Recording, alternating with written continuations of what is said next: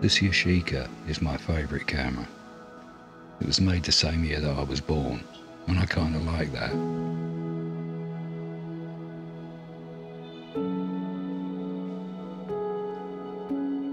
I've shot film for nearly half a century, certainly enough time to get bored with it, and yet I enjoy it more and more with every passing season.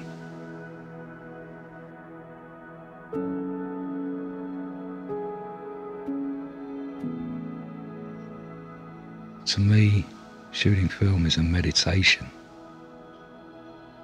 Being out in nature with my old camera, I'm just the happiest I can be.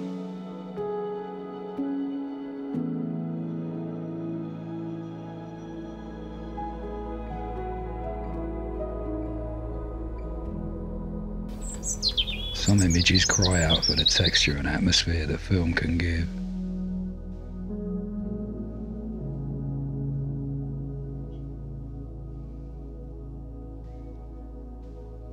It's kind of strange, but now I'm coming up on 64 years old.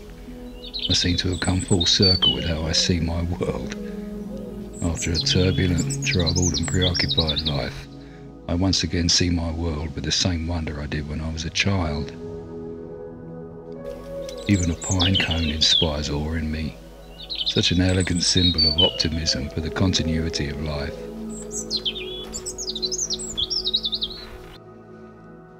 I see strange worlds in strange places. I see other worlds in a glass held up to the sky. Some see a glass. I see the ocean.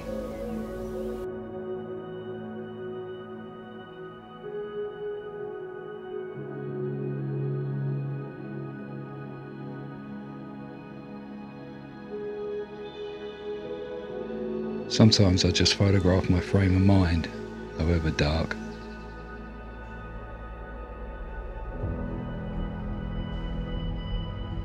The whole process of film to me feels real, tangible, a craft, a journey.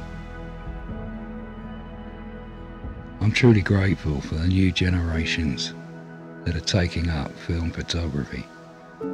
It's thanks to them that the industry survives. Power to you.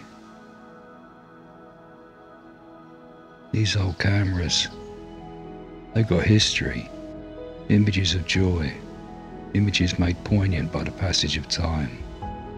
I have a 1929 Kodak. That camera witnessed the suffering of the Great Depression. It captured a time when John Dillinger, George Nelson, Bonnie and Clyde were living the only way they knew how. It was making pictures when Hitler rose to power. It feels like every picture I make with this camera is layered with ghosts. I've shot for half a century. I love it as much as the first time I picked up a camera.